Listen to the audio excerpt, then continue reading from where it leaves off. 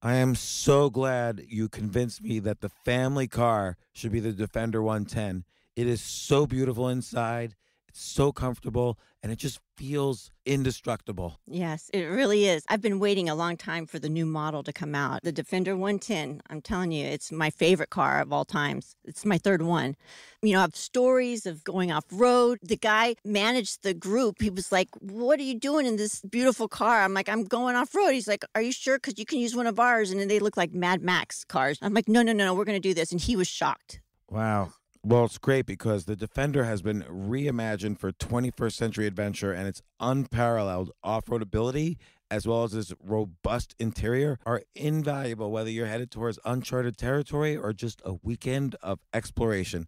The Defender 110 tackles challenging surroundings with absolute confidence. The SUV conveys strength outside and in, featuring peerless technology like an intuitive driver display and an award-winning infotainment system. That's my favorite part, to keep you connected no matter where the journey takes you.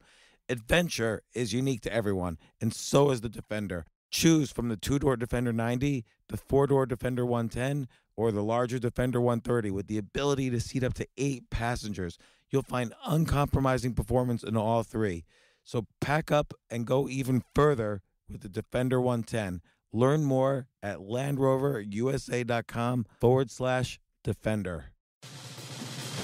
These days, we're all investors, trying to be smart with our money despite our worst impulses. But at iShares, we believe that deep down inside of every investor is a better investor. One that's just waiting to be let out. Explore iShares ETFs and insights and let your best investor out. Visit iShares.com for more information. This isn't your average business podcast, and he's not your average host. This is the James Altucher Show on the Stansberry Radio Network.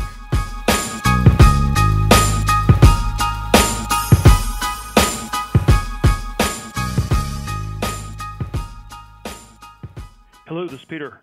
Hey, Peter, this is James Altucher. Hi, how are you doing? Good, Peter. Thanks so much for taking the time. I'm really excited for this interview. Absolutely. Thank you so much for having me on your show. Oh, no problem. So I'm gonna introduce you, but first I want to mention congratulations. Your book, by the time this podcast comes out, your book will have just come out. 0 to 1: Notes on Startups or How to Build the Future. And Peter, we're just gonna dive right into it. That's awesome.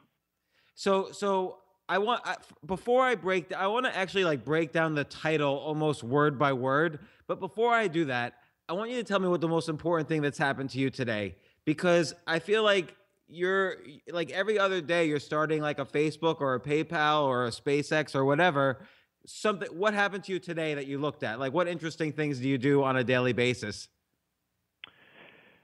Well, it's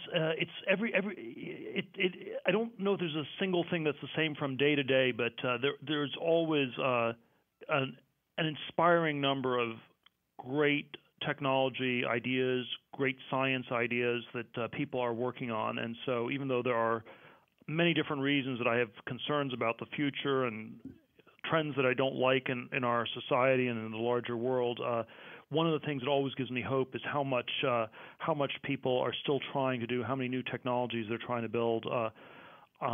Spent today looking at a variety of financial technology opportunities this morning, and met with and was sort of brainstorming in that space, which is an area that's where there's probably a lot of opportunity for reinventing what banks are, what finance does, even though it also has the challenge that it's going to face more regulatory headwinds in the decade ahead.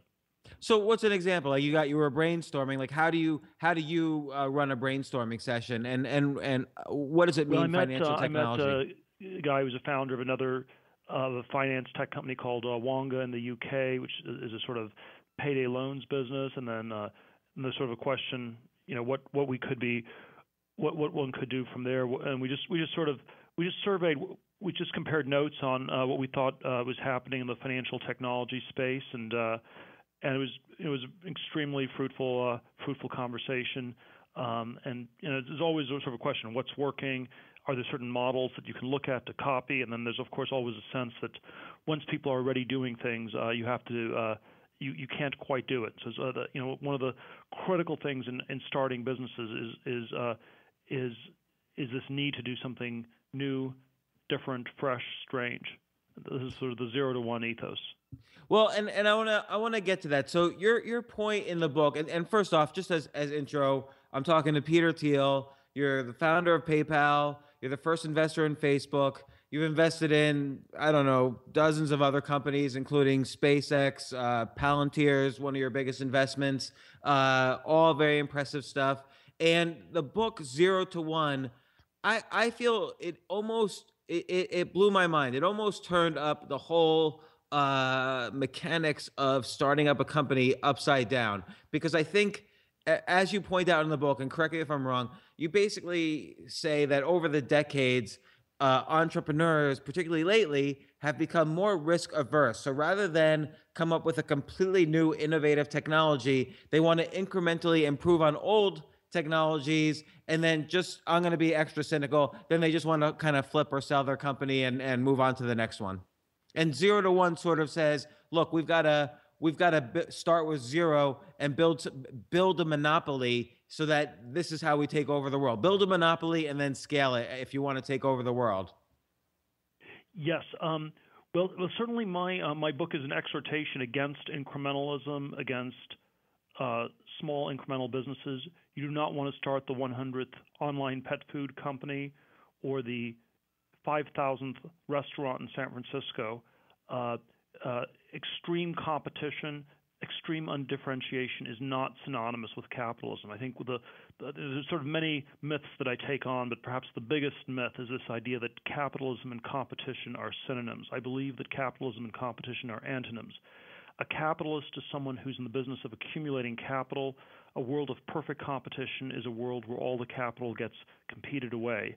And I think the greatest idea in business that does not get articulated is that great companies do something unique, and because of this unique thing that they do, have monopoly-like pricing power. And so there's sort of a question: how can one go about creating a new business that creates a valuable monopoly for oneself and for the rest of society? Because if you've done something new, it also creates value for all the consumers. And Peter, just to mention, I feel like this is sort of a philosophical way to look at startups, but you can also look at like Facebook, for instance. You can argue was an incremental improvement over other companies like MySpace and Friendster, but it started off as a monopoly on like Harvard students. So that's the monopoly way to look at it. Yeah, although it's always a question of what counts as genuinely new. I would argue that Facebook genuinely solved the identity problem because it was about people's real identities on the internet. It was not about fake identities or alternate identities, which, MySpace started in Los Angeles. Its core audience was people in Hollywood who pretended to be someone other than who they were. Facebook started at Harvard, and it was about people representing themselves accurately on the internet. And so much of the early attempts at social networking had been about creating alternate worlds, virtual realities in which maybe I'd pretend to be a dog and you'd pretend to be a cat, and we'd sort of interact in some strange new way in this different medium. And Facebook actually was the first company to mirror the real identities of the real world onto the internet, which gives it both its power. It raises some of the concerns people have about privacy because it is so real.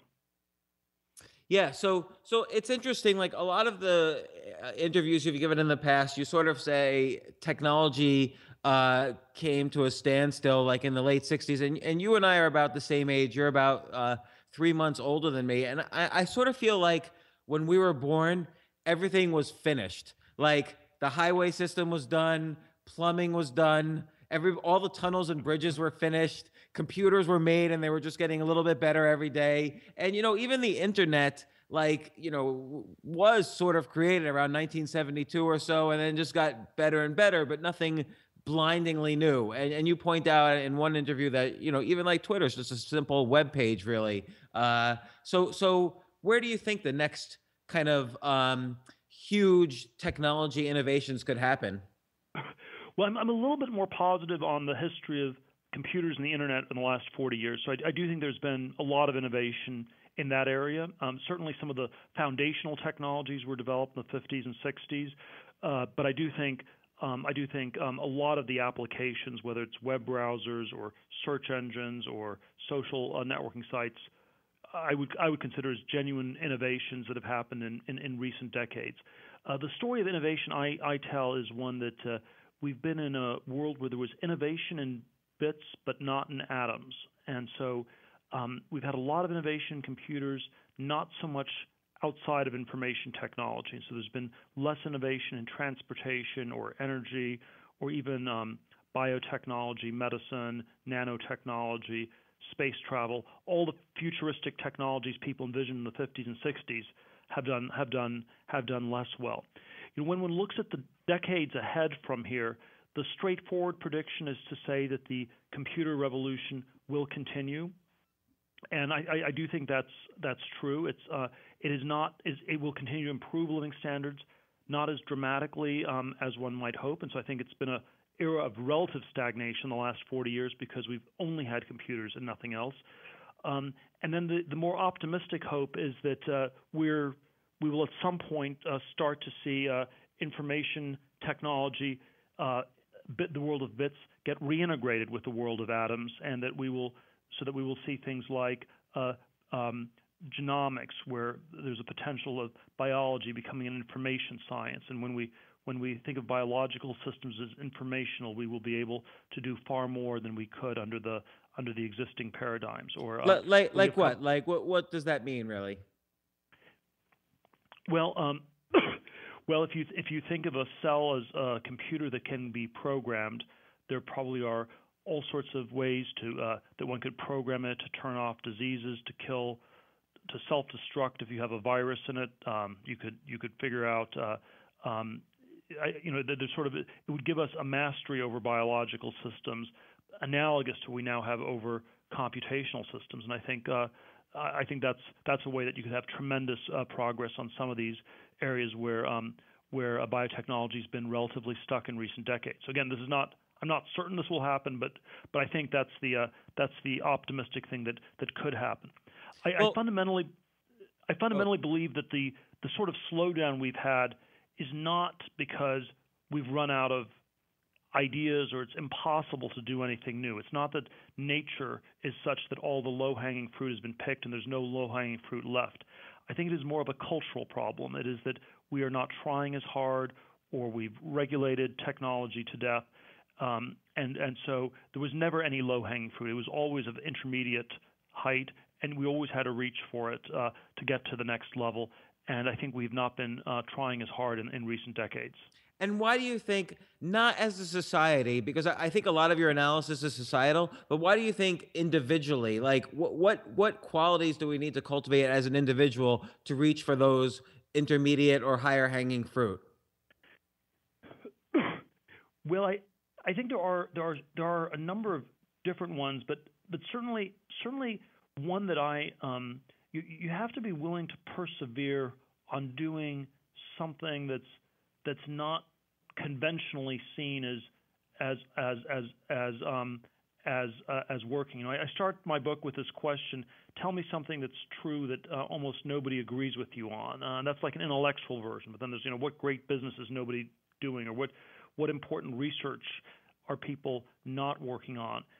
And we've somehow become very egalitarian, very incrementalist, where we take our cues from other people around us, and we take as what is possible what other people are already doing, and so that's where you sort of end up going in circles. One of the strange things in Silicon Valley is that so many of these successful entrepreneurs suffer from a mild form of Asperger's or something like that. And I always think of this as an incredible indictment of our society. What sort of society is it where if you don't have Asperger's, you will pick up on all these subtle social cues that will discourage you from pursuing creative, original ideas, and that will tell you not to do it. So I think that's what we I think we have the ideas, we have the ability to do them, and we can't let ourselves be discouraged by the conventional system which tells us not to pursue things. It's really funny because there's almost like an evolutionary psychology component to this, which is that we think incrementally because we're concerned all the time about status. So you're not necessarily concerned about your status vis-a-vis the alpha male. You're concerned about your status vis-a-vis the person who's directly higher than you. So you just want to make incremental improvements till you're directly higher than them. Whereas someone with like an Asperger's like quality, their chances are they're going to be out of the whole chain and they're not going to have descendants a million years ago. So these evolutionary characteristics we inherit now in terms of our ability to invent, say. I mean, you look at a lot of the people, even not just now, but 100 years ago, people inventing things were totally, outside the norm of conventional society. Yes, and certainly the sort of the archaic context was one where you had like 150 people in a tribe, and so there's sort of certain ways in which you'd be conformist, certain ways you'd deviate that make sense within 150 people, and we're now dealing in a global society of 7 billion, where maybe the conformity of what the other millions of people or billions of people are doing is just overwhelming, and so I think maybe the calibration is very different. I think the communications revolution on the whole is a good thing. I think connecting the world is a good thing, but I wonder whether it has had this effect of discouraging people too quickly, because you quickly get feedback. Someone else has already worked on this. Someone may have already thought about this, and when you get that feedback, you stop trying. And so we're in a world full of anti-theories, theories that tell you why you can't do things, and so I think a lot of potentially good ideas get shot down a little bit too quickly.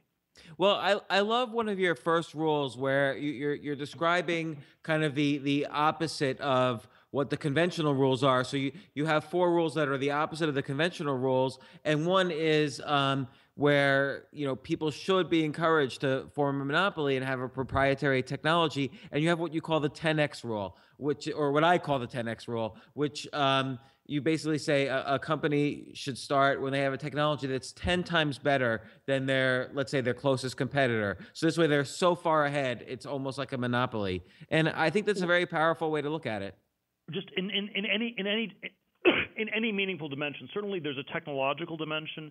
You could say Amazon started with more than 10 times as many books as the next largest bookstore. So that made it very differentiated and very unique. And of course, when you have a real technological breakthrough, then you just have something that didn't exist at all. So you could say the Apple iPhone was a smartphone that worked.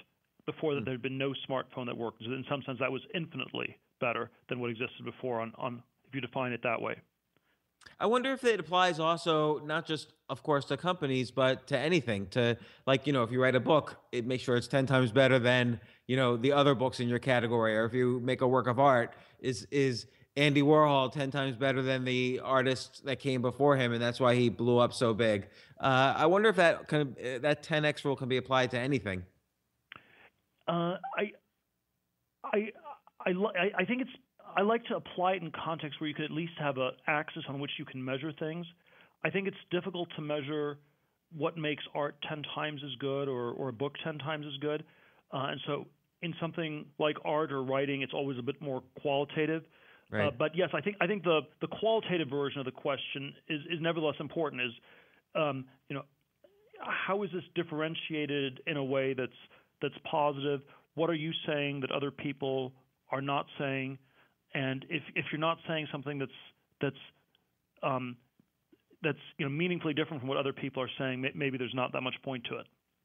And it's interesting. I really do think in the beginning of your book, what was so interesting to me was the way you pose the monopoly versus competition question. Like, we're almost brought up to think that monopolies are not so good for society, and you come up with a really great argument that monopolies are essential for innovation, because in a sense, a monopoly is kind of storing up innovation for competition in the future. And so that's why you encourage people when they're starting a business. Obviously, you can't be a monopoly over the entire United States, but find your small market where you can be a monopoly. And I think that's a very powerful concept. Well, there's several different concepts. I think one concept is certainly that that if you're in a world of perfect competition, you will never make any profits on what you're doing. And so so the key thing when you start a new technology business is to create something that has value to other people, and then to capture some fraction of the value you create. So you create X dollars in value, you capture Y% of X. And X and Y are independent variables. And one of the disturbing things in science and technology is that in many cases people have created incredibly valuable things for society, but they could capture no more than 0% of it. This is true of a lot of science, a lot of basic science. But like biotech. The Wright brothers came up with the first airplane, but they didn't make a fortune in air travel. Or most inventors find it very hard to capture any fraction of the value. And so it's you really need to think about both how do you create something valuable, and then how can you go about capturing some fraction of the value you create. Our legal system is very schizophrenic on this question of monopoly. On the one hand, it's seen as something bad that's to be regulated, and then in other instances, such as with patents or intellectual property, it's something we actually celebrate and protect. And I think great technology companies are like it's the same idea as behind a patent or intellectual property, where you're doing something new. And so it's not monopoly is not artificial scarcity, but it creates something new, and therefore creates plenty where nothing had existed before. Do you think part of the sort of stance on monopoly and competition comes from the Puritan ethic that in order to get some value for ourselves, we need to compete in order to justify our reward? I don't know if it's narrowly Puritan. I think that we the word already in the time of Shakespeare, the word ape meant both primate and to imitate. And so there is something very deep in the human, and this is how we learn language. We learn culture by copying our parents, the people around us.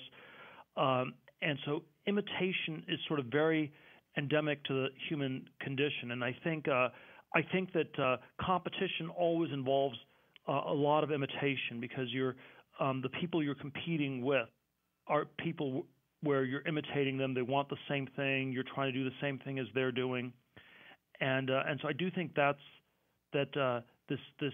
tendency towards imitation is very, very deep, and that's one of the reasons people are so attracted to competition. They find it strangely validating. If you don't know what you want, you look to what other people want. You copy what they want. Everybody ends up copying everybody else.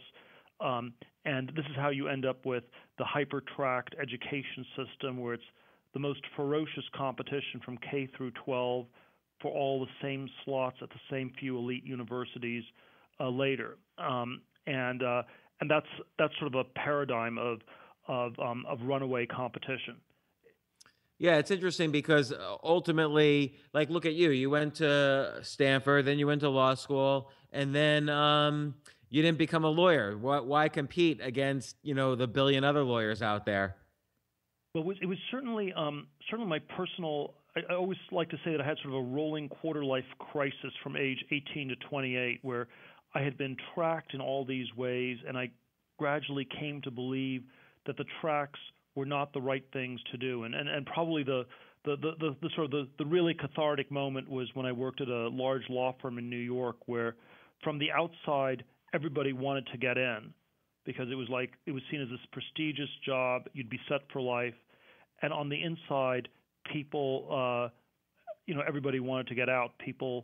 But people had no idea what else to do. And when I left after 7 months, 3 days, one of the people down the hall told me that he couldn't believe I was leaving. He didn't realize it was possible to escape from Alcatraz, which was odd, since you only had to go out the front door. But psychologically, people could not imagine anything else, because so much of their meaning, of their identity, was defined around competing with other people. And were you scared when you walked out that door that last time? I was certain it was the right thing to do, but as I came into office that day, it was like, am I out of my mind to be doing this? Nobody quits their job this quickly. What will people think? Like, were your parents upset at you? My parents realized that I was very unhappy, and so they were confused, but they weren't that upset, But I think it. But yeah, I think in most cases you'd be encouraged to continue doing this in all sorts of ways that are probably questionable. And I think if you sort of take this as a microcosm for our society writ large, I think the crisis of 2008 can be understood as a point where tracked careers, simply copying existing forms, had somehow become exhausted. It had sort of run its course.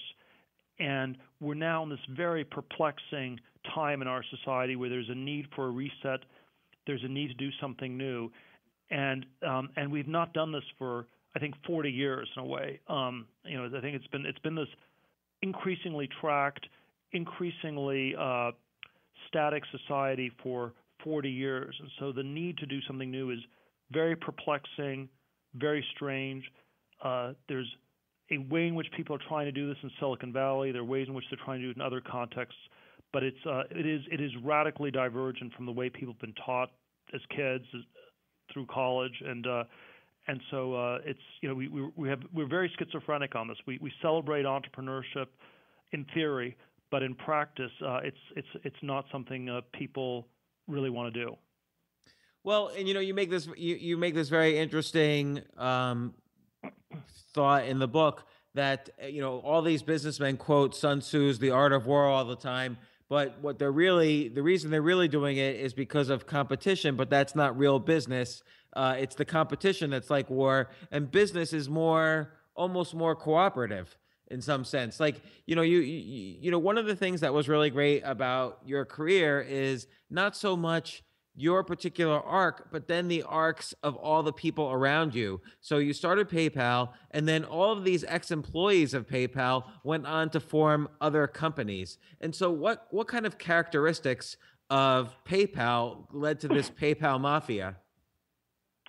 Well, it was, it's always hard to know exactly what was in the DNA. PayPal was probably the single company in Silicon Valley that produced the most entrepreneurs, the most startups, with the possible exception of Fairchild Semiconductor itself, which was sort of from which all the great semiconductors came out, and the companies came out in the late 60s and 70s, most notably Intel.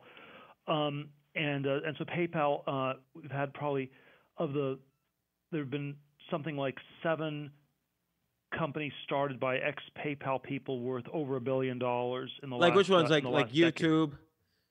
What are the YouTube, companies? Yelp, LinkedIn, Tesla, SpaceX, Palantir, and Yammer. YouTube was the first one to really succeed, and then has been a whole series of them. And I think I think we had a very we had a lot of strong personalities. We found a way for it to work. It was I think the learning at PayPal was that it was a tough business to build.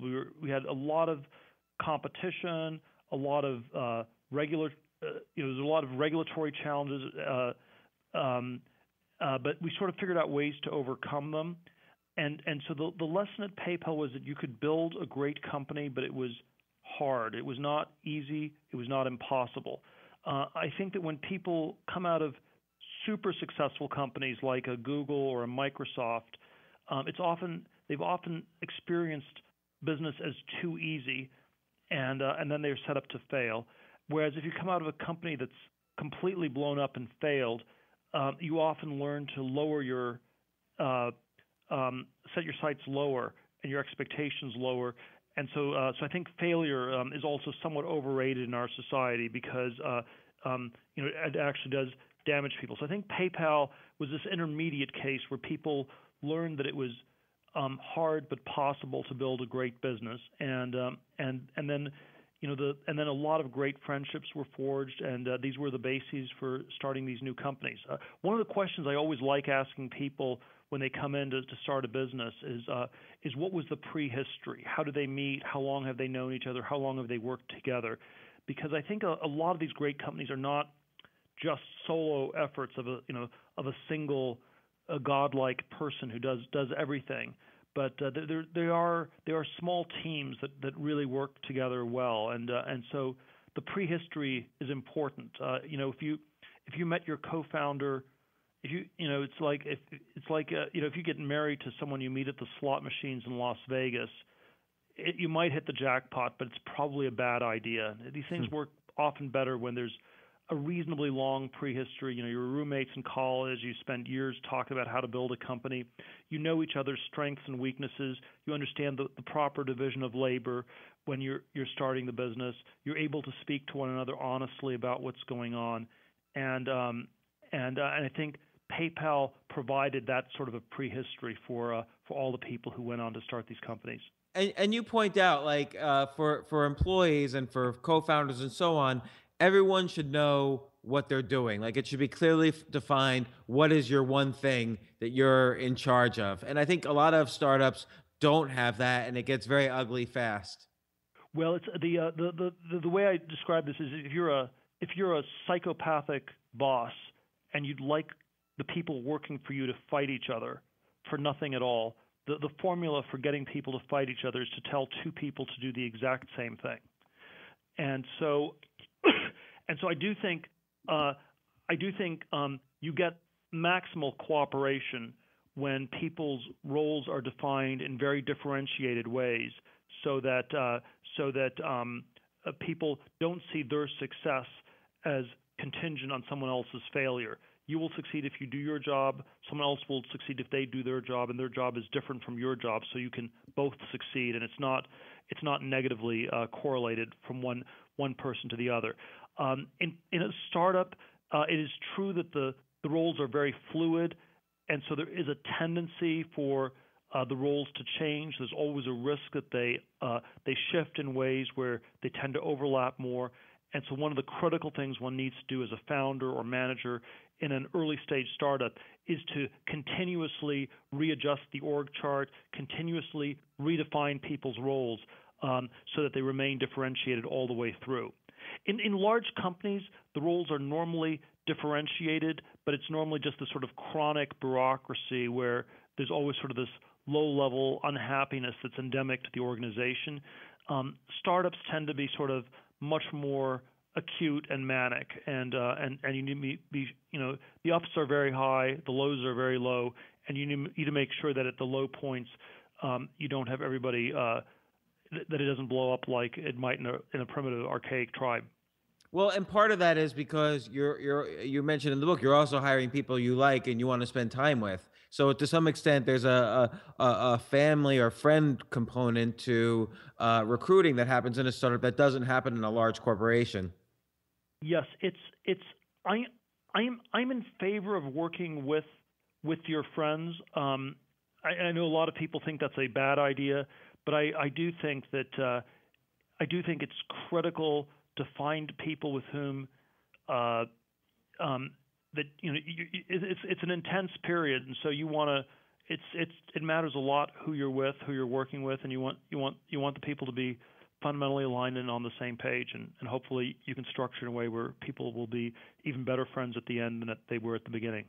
And of course, this is where startups mirror kind of the outside world of startups. Like, basically, you should always spend time with people who are your friends as opposed to people you don't like. And it's funny how big corporations forget this idea. And I think that's why, as you say, it's endemic to corporations that people are kind of unhappy in general at larger corporations because they forget that people just like to spend time with people they legitimately like. One of the rules I was told once, one of the observations was that you could predict employee turnover if someone had 3 really good friends at a company, they would almost never leave. If they had no good friends, much more likely to turn over. So I think one of the highest predictors of sort of losing talented people is whether or not they have great friends. So I don't think you need to just hire people you're friends with or anything like that, but I think hiring people that you'd like to become friends with or could become friends with is certainly a good question to ask. So let me ask you this: when Mark Zuckerberg first walked through your door with the idea of Facebook, and Facebook was obviously a small company at the time, he was a Harvard student. What did you see? What lit up your eyes? Well, it was, it was already scaling pretty fast. They were already at 20 colleges. They had 100,000 people. All they needed was money to buy more computers to get to more users. So it's generally a rule that when all you need is computers, you need the money just for computers because you have so much demand. That's a pretty good investment. It was certainly a group of people that had been friends at Harvard for quite a while, so you did have that part of the prehistory. It was technically talented, which is not true of a lot of the social networking sites at the time. And so they were going to be they succeeded in building it in a way that was scalable, which had been a problem with some of the earlier companies like Friendster, and MySpace. And so there were sort of a number of different things that checked out.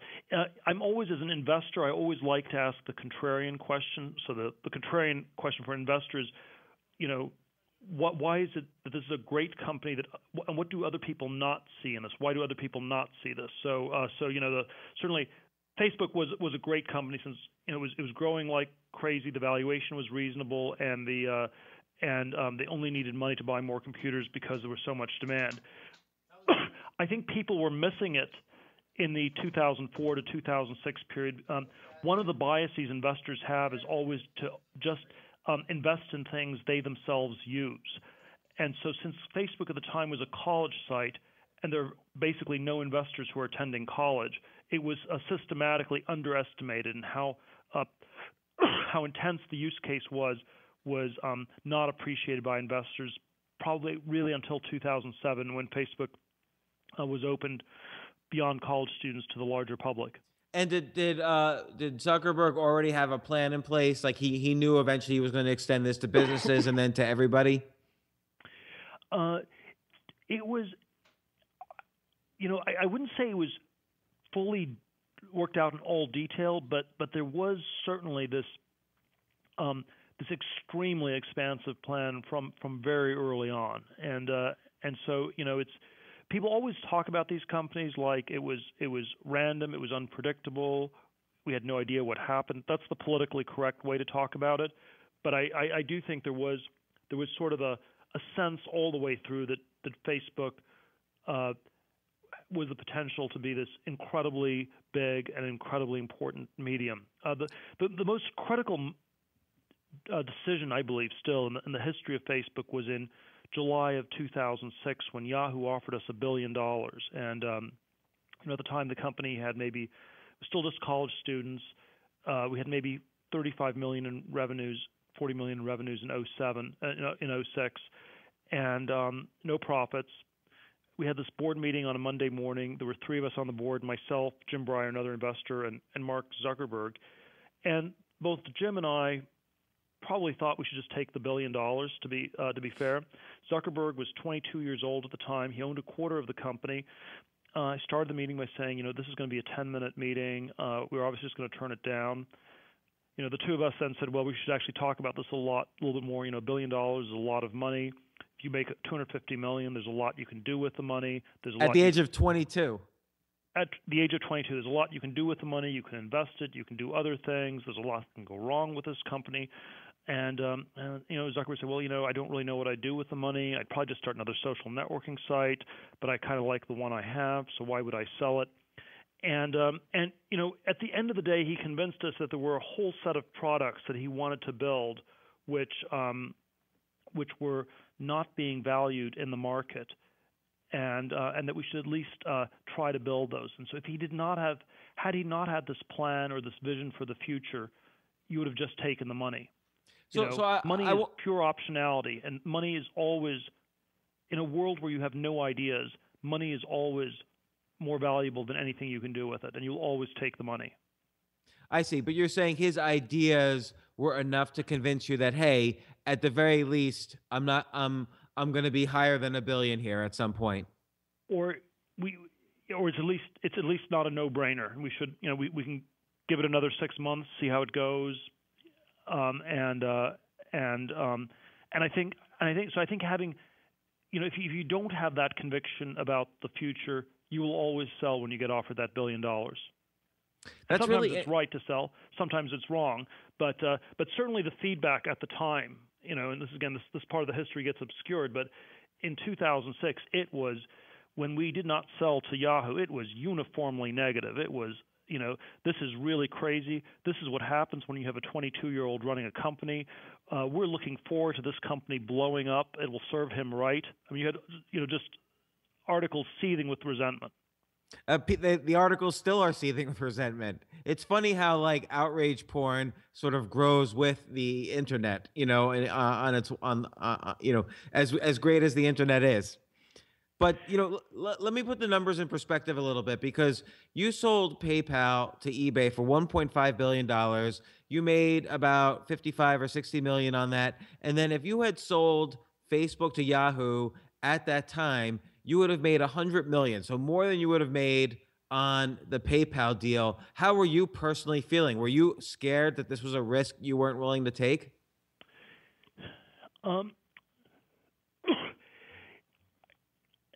I was somewhat scared, but I had this bias that we had named our venture fund Founders Fund. We decided we were going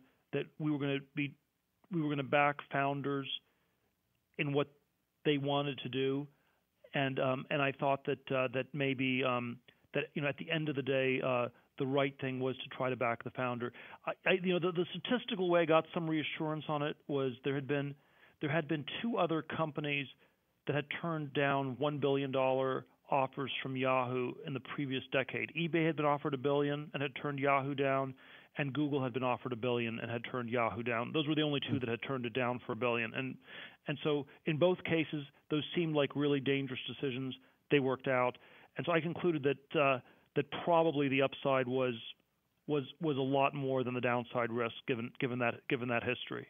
And also, again, in hindsight, of course, is great, but in your book, I like how you lay out very cleanly, proprietary technology, network effect, economies of scale, and branding. And it seems like Facebook had all of those at the time, and plus, I'm assuming Mark Zuckerberg's ideas for the future had all of those. So it made the decision easy using kind of these metrics. Yes, but those you don't need all 4 of those. I think if you just have one of those, you can have a great business. Branding alone is always a difficult one. It's a real thing. It's something I don't claim to understand. So I don't like investing in companies that are nothing but a brand, even though sometimes those things do work.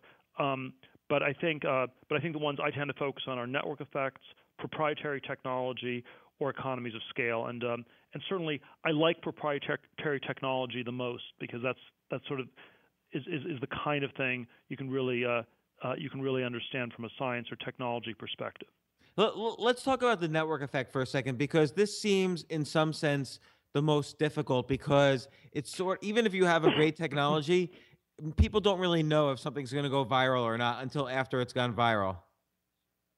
Yes, so I think network effects and virality are a little bit different. Virality is a growth mechanism where customers just bring in more customers. Network effects are where the value is driven by the fact that you have a number of other people inside the network at a given time. Network effect businesses are extremely valuable. The paradox is that they're very hard to start, because if you have something where you have a network, there's always a question: why is it valuable to the first person? If it's really valuable once you have 1 million people, how will you ever get the first person, the first 10, the first 100, and get to 1 million? And so a lot of great network effect businesses end up starting with a new kind of service that can emerge in a fairly small context. So Facebook, the initial market was Harvard University, it was 10,000 people, and you went from 0 to 60% market share in 10 days. And then you had a network among just that tiny community. And so you started really small, and then you replicated at other colleges, and then gradually gradually expanded from there. And because a lot of these network effects start very small, they're not the kinds of businesses people with MBAs are inclined to try because they look too small at the beginning to be any good. And so if you go for a super big network effect on day one, you'll never get it started because you can never get the critical mass of all the people on board. If you go for one that's really small, that's what actually works.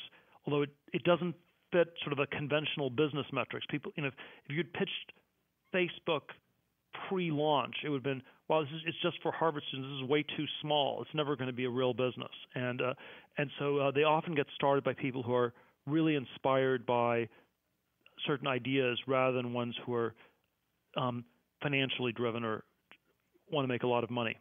Well, it's interesting because you could say Facebook had as this umbrella, this bigger vision of let's connect everybody via identity. It's almost like Facebook replaced personal web pages with people's Facebook pages. And in a similar way, you created the network effect with PayPal using, I think, two ideas. One is this vision that transactions can happen online through email or initially Palm Pods. But the other is you simply paid $10 to everybody who joined.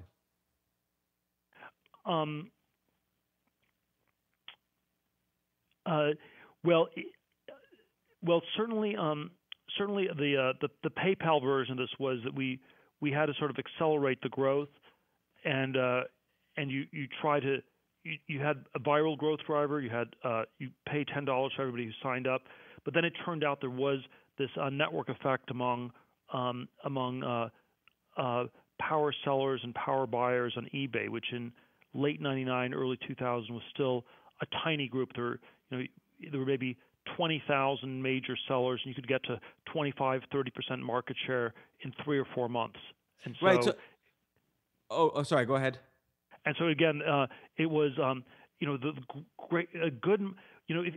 if you're trying to create a monopoly, you can define a monopoly as having a large market share.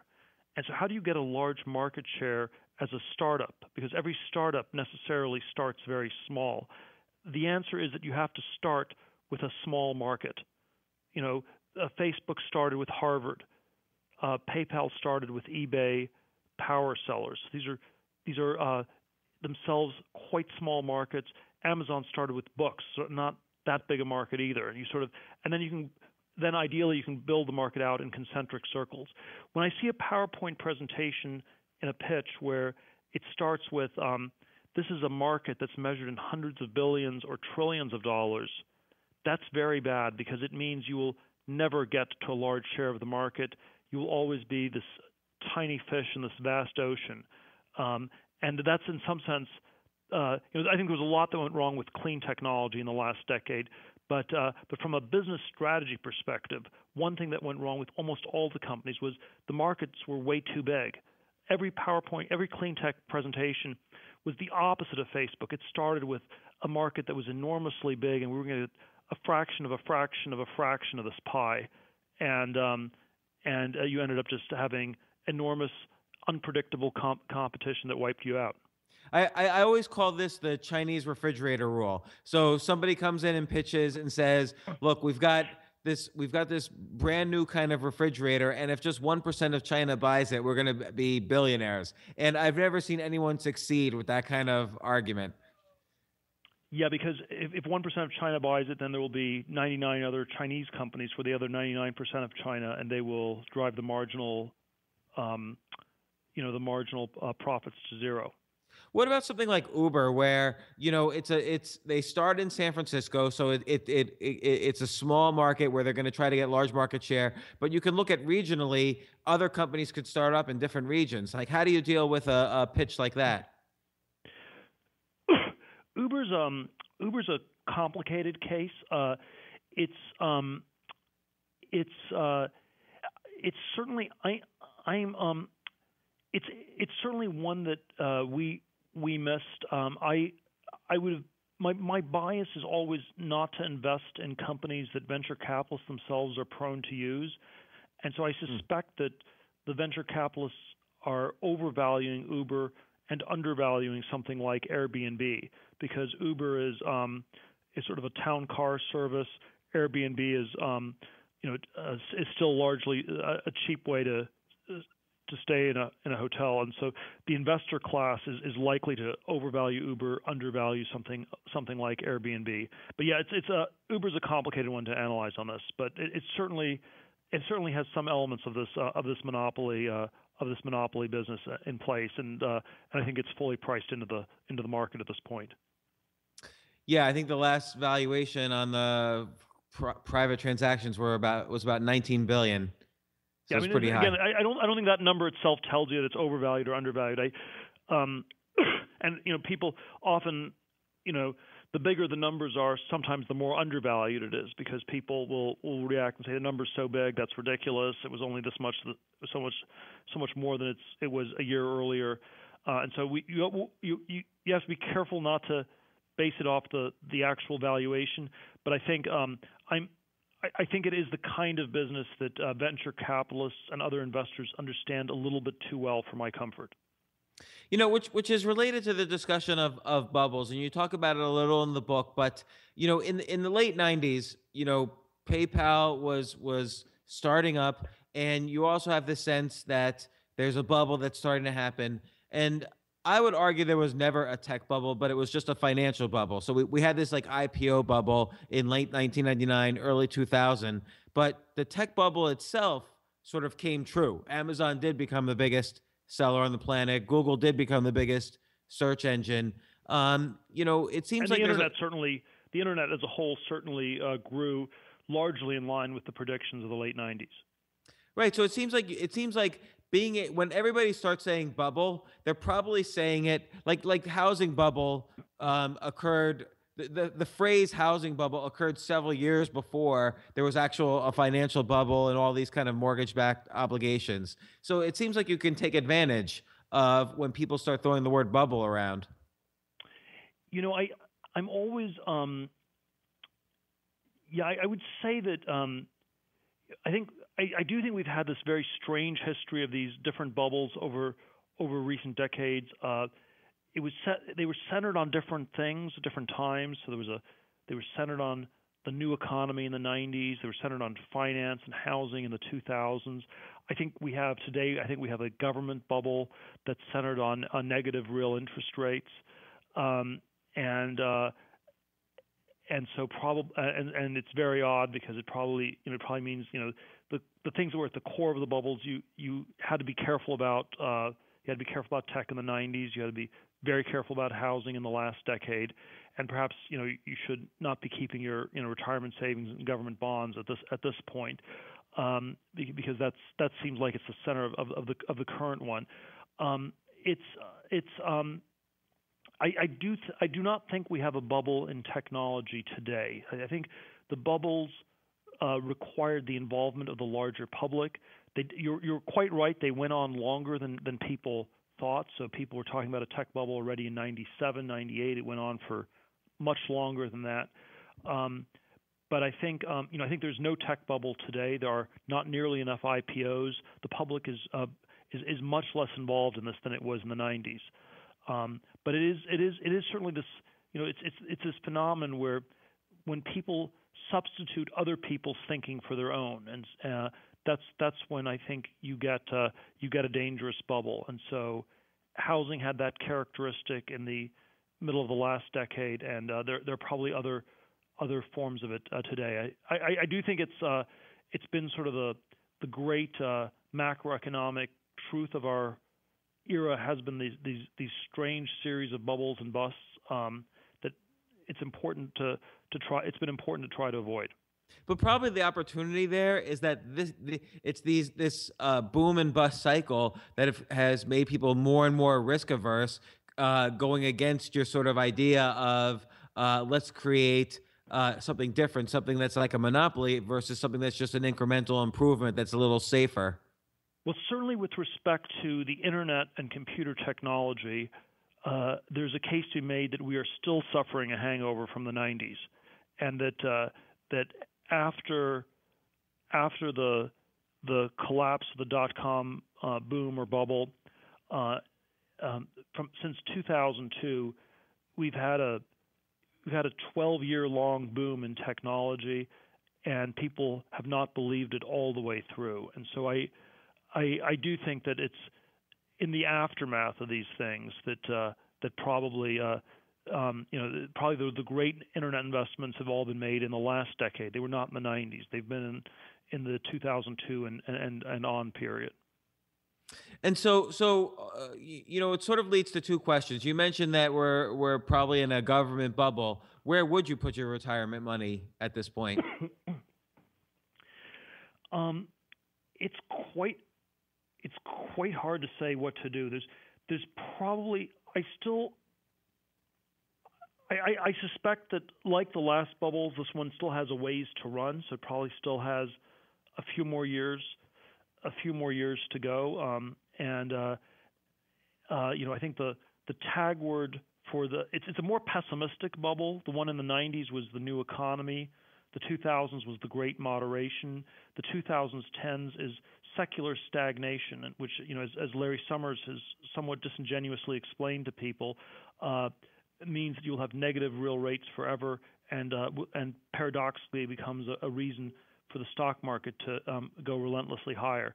And so I think we've just started talking about the secular stagnation theme, which is the sort of strangely pessimistic way the current bubble is getting dressed up. And I think you're right. It will go on for ways longer.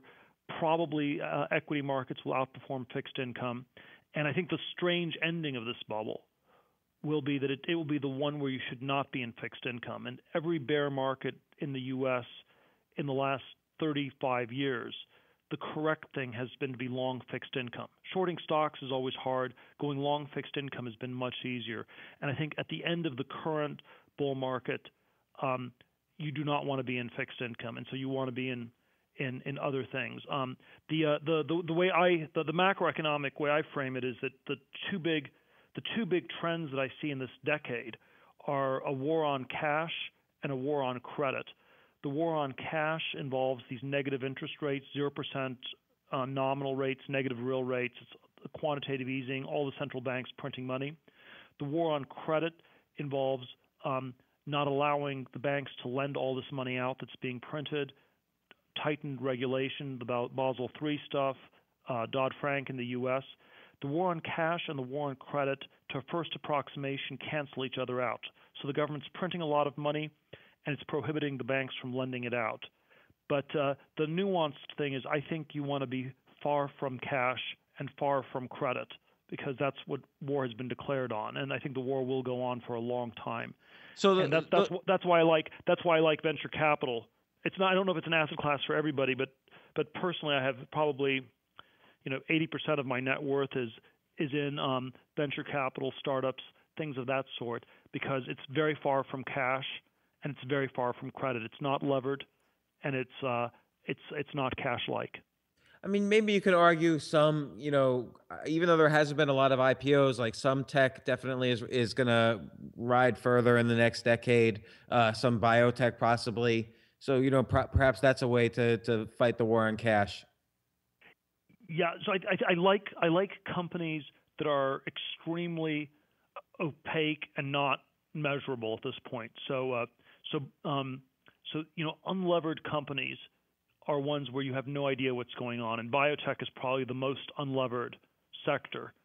And so we're in a world where people probably overvalue things they can measure very precisely, and the things that are hard to measure have been undervalued, and they have outperformed for some time. And this is, Google's outperformed. Amazon is a strange company, but it certainly has outperformed in large part because people said they had no idea what its value was, and therefore they systematically underestimated it for quite a while now. So it's interesting, in the beginning of the interview, you mentioned today you were looking at comparing notes on a financial technology related to the payday loan industry. And the payday loan industry, of course, fights that war against lending. Like it's a massive kind of alternative banking industry that maybe a third of America makes use of because of the difficulties in traditional banking.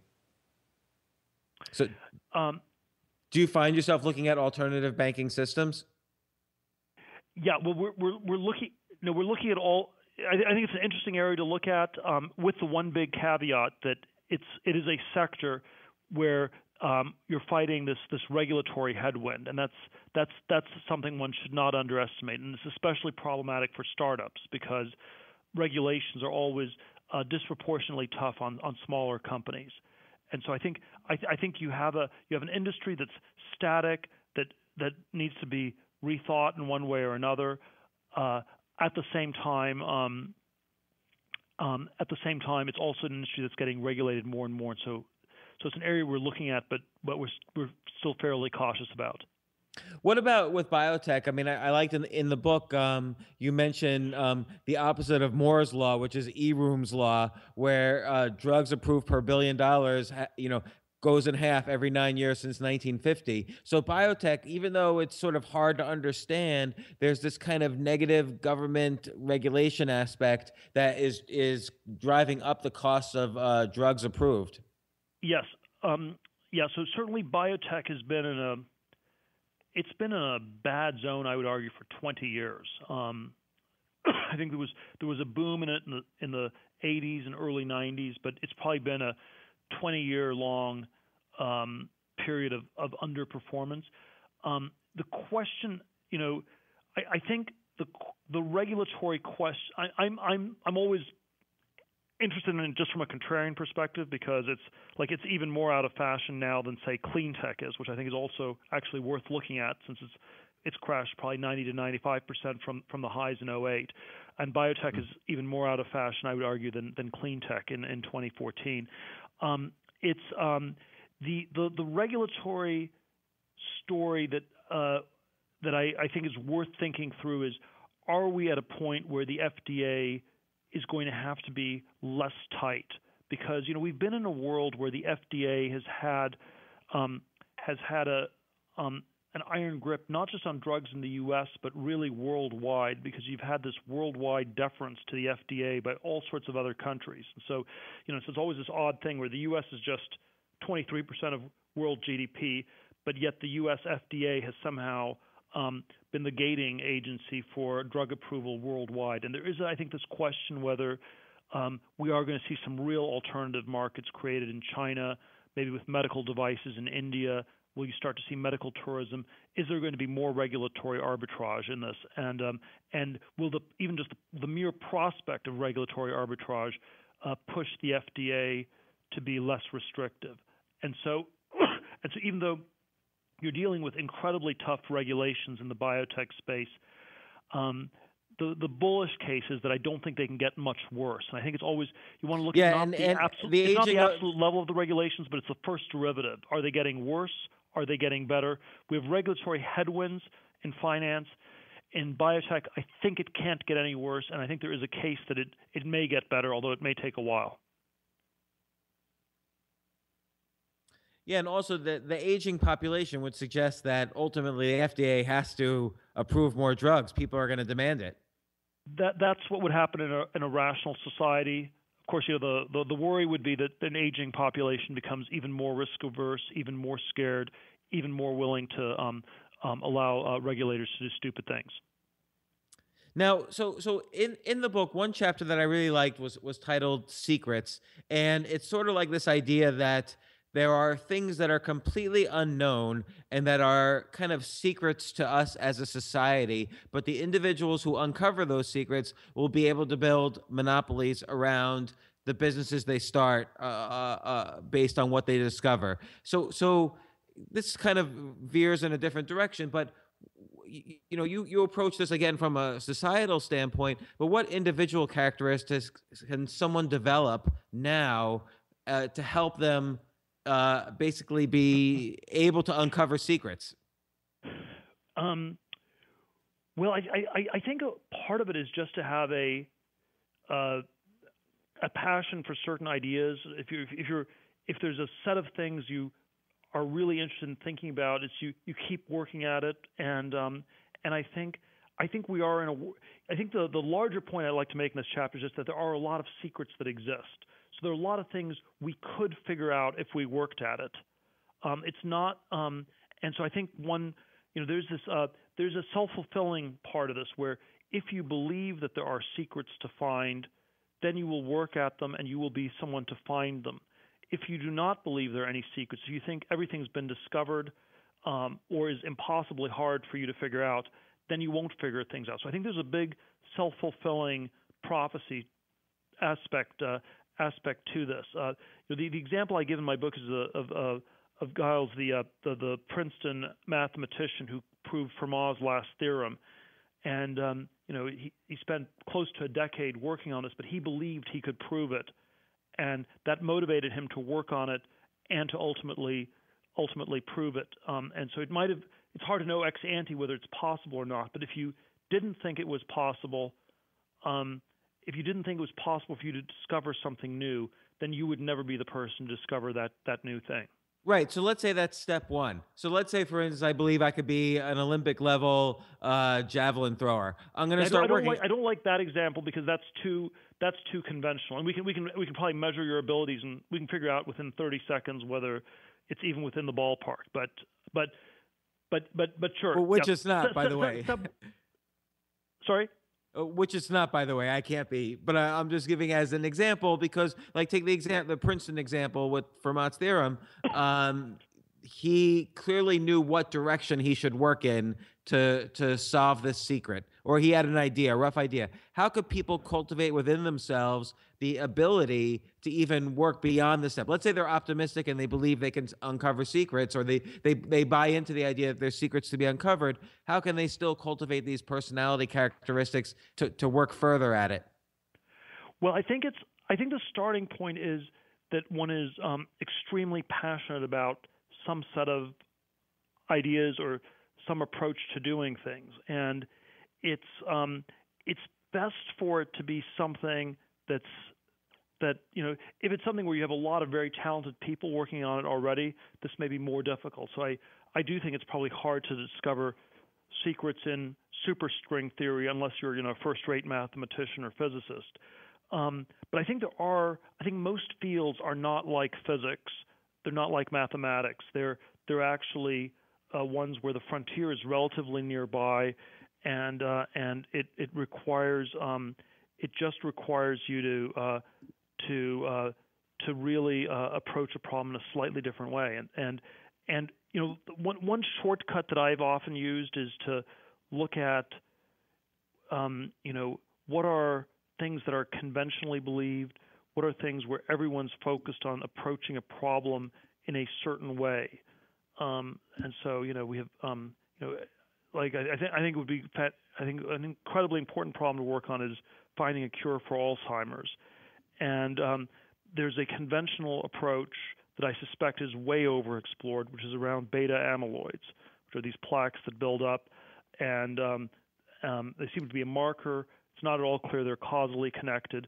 And there are many other approaches that do not involve that. And so as a starting point, if one were working on this problem, you'd try to look at something where for some reason people had not explored it and that was promising. And if it's something that's conventionally explored that everyone says is the way to go, that's probably very crowded. That's not a very promising one to look at. It seems like in your career, what you've done a lot is combine areas. So, for instance, like take PayPal as an example, email was a kind of well-covered area, but then the idea of doing transactions online was still very scary in the internet. Yes. And by combining them, you were able to develop a whole new industry. Yeah, I certainly think anything interdisciplinary in our society is quite underrated. I've talked at length about the sort of education bubble, and I'm sort of a critic of a lot of what's been going on with the universities in our society, much like I believe you are. But yes. I think one of the things that's very perverse about the current university system is that it pushes people towards arcane specialization, and anything interdisciplinary is seen as very bad. And I think people avoid interdisciplinary fields in college because they end up stepping on lots of people's toes, and so it's always seen as politically dangerous. But I think a lot of the interesting ideas will come from the intersection of computer science and biology. This will be the next revolution in genomics, or the intersection of computer science and transportation. And this will be companies like Uber or Lyft, or or maybe the self-driving car. And so I think these sort of intersection fields, these interdisciplinary fields, are extremely fruitful areas to explore. And it's interesting too with Uber. It's not just that it's a car service, but it's a logistics software where you have this labor force, and then on the other side you have a demand for this labor force. So right now they use it for cars, but they could also use it for doing your laundry or whatever. So it's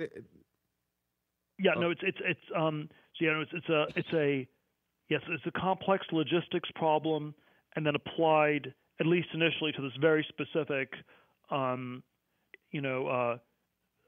building a two-sided market of both drivers and passengers on a city-by-city basis.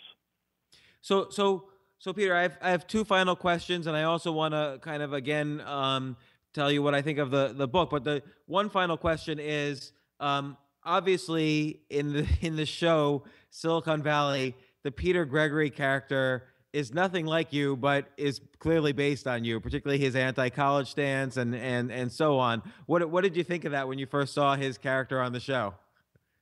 Well, I actually think I think it's, on the whole, it's actually kind of flattering. And did they ask you? No, they never ask. They never ask. Of course not. The claim is that it has no connection with me, and so of course they wouldn't ask. But no, I actually think the show I think it was very well written. It was funny. I don't think it was that hostile to Silicon Valley. And I think it certainly gets interpreted at this time as quite positive. The Social Network movie was much more negative in intent, but even that got seen as a positive, inspiring movie. It was intended to make Mark Zuckerberg look bad, but when people in Silicon Valley watched it, they saw, wow, it was impressive how hard Zuckerberg worked, how passionate he was, and that's really inspiring. And so I think we are in this cultural moment where all these things about Silicon Valley will be given a very positive valence, and I think Silicon Valley show is generally positive. Social Network was meant to be negative, but it's like the Oliver Stone movie Wall Street, which he meant as an attack on Wall Street, but it actually inspired all the investment bankers in the 80s. Right. That's very true, actually. A lot of people sort of looked up to Gordon Gekko, despite the fact that he was a clear criminal by the end of the movie. At least in Oliver Stone's 5 minutes before the end. It was when everyone was celebrating before they went to jail, and Stone said he'd wanted it to make it an anti-Wall Street movie, but people thought Wall Street was a good thing in the 80s and 90s, and so they interpreted it positively. And I think we're in a point in time in history where people are looking at Silicon Valley in that sort of way, and so I think all these cultural representations tend to get interpreted in a really positive way. So the other question I have is, so you and I are both ranked similar in chess. You're a chess master. We're around the same age. How do you feel? I know what it takes to get to that rating in chess. There was a lot of work involved when you were younger. How do you think that translated into your later success? It's always hard to know exactly how it translates. I think chess is always a little bit of this unique combination of art and a science and a sport, some sort of weird intersection of those three things. I do think there are sort of chess metaphors I like. There's the Capablanca metaphor that you must begin by studying the end game. That you want to think about where you're going in business.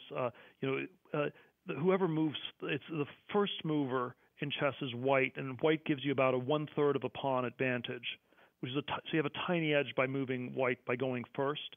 But the last mover, the person who says checkmate, that's really decisive. And so I think in business as in chess, you want to think about being a first mover is a tactic. Being a last mover is the goal, and that's a worthwhile thing to think about. So I think there are all these ways that it carries over.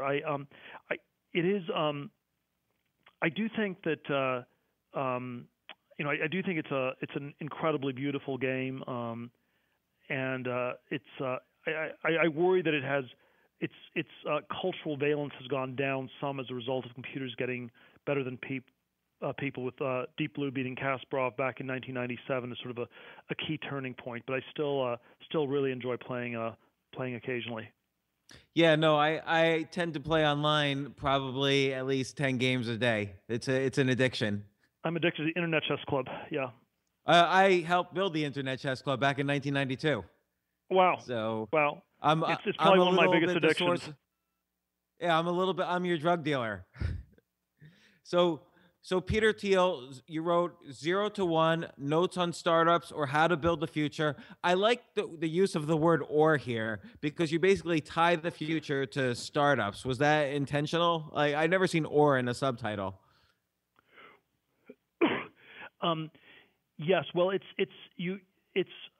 certainly a subset of how to build the future, and it's a way to and it's because the book is meant both for the narrow audience in Silicon Valley of people who are actually working on startups, and then it's also meant for everybody who's concerned about future, which I think should be everybody in our society who's thoughtful, because the future is something of concern to all of us. We're all going to live in it, and we want to make it a better future than the present, not a worse one.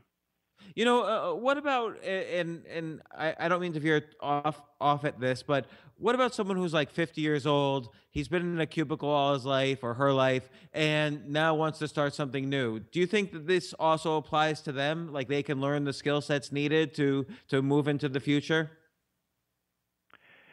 You know, I think it's always possible to do something new in our society. You know, you can always start over. You can always, move to a new city, start a new career. It's often difficult at different points in time because maybe people have large mortgages, they have large debt, sort of various obligations of one sort or another.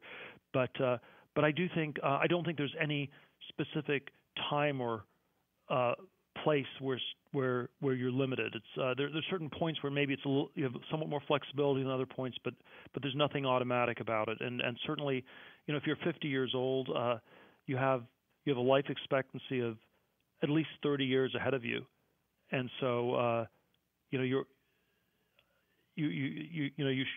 should. It would be like crazy to pretend that your life is almost over.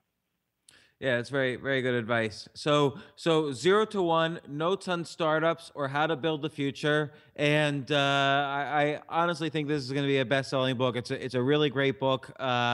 Peter Thiel, thanks so much for coming on the show. I really appreciate it. Awesome. Thank you so much for having me, James. It's been a lot Peter. of fun. Yeah, same here. Bye. Bye. For more from James, check out The James Altucher Show on the Stansberry Radio Network at stansberryradio.com and get yourself on the free insiders list today.